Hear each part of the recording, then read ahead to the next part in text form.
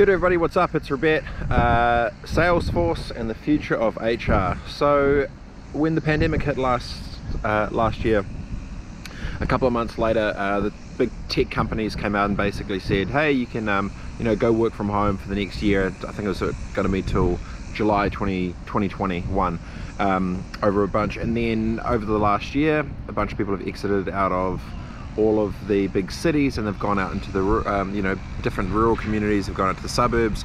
They've shifted home to back either where the rest of their family is or whatever it may be. So a bunch of the cities have become kind of ghost towns. Now, about 2 weeks ago, Salesforce came out, and if you don't know, Salesforce has pretty much like the biggest huge tower in the middle of San Francisco that was just freshly built. They came out with a new policy just 2 weeks ago that said you can work from anywhere forever again. So not just work from home for the next year, you could work from anywhere. Now, I think that the reason they're actually doing this isn't just for like, oh, work from anywhere, it's all good, blah, blah.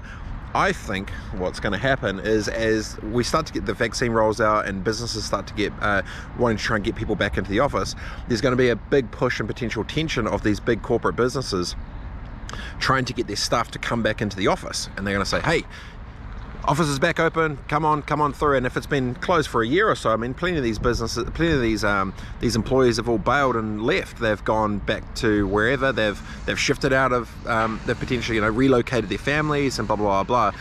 And when the tension comes to say, hey, you need to come back into the office, and then a company like Salesforce says, oh, you can work from anywhere regardless as long as you get your shit done, I actually think it's a potential huge ninja move PR play to try and get a bunch of great talent that exists all around the world into their ecosystem. And what I do feel will happen as well is then a bunch of these other businesses will get forced to also be able to do a similar thing. So say, yep, okay, yep, you can work from home, and it basically will give more employees leverage.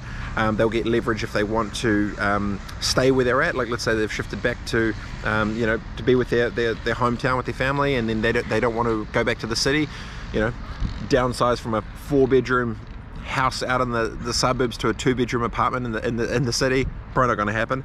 So work from anywhere, I think it's fundamentally going to change the way a bunch of businesses are done. And if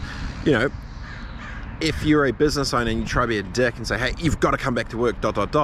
well, employees are going to have a lot more options, because if more companies realize that they can actually get the best talent from anywhere and potentially cheaper, potentially without any of the other bullshit, sweet. And if it saves them obviously they've got potentially some issues with the brand new big $1 trillion building they've built in the city, but net, I think if a bunch of other companies are going to start to follow along that, and I think it's going to be more of a hybrid model. Some people want to get in the office and out. So long story short, I feel that this is a ninja move from Salesforce around an HR play to attract more great talent anywhere in the world.